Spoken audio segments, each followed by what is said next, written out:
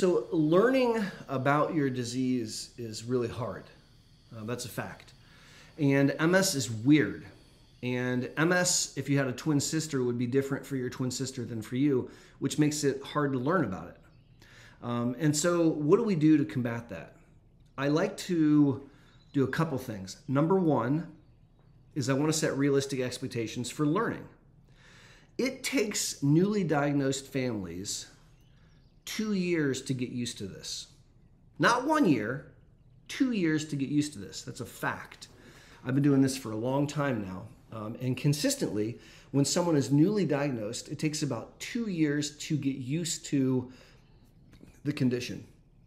Now, that doesn't mean that they don't intellectually understand things sooner, because they certainly can. I'm talking about emotionally feeling comfortable in your own skin and saying, okay, I'm not going to die.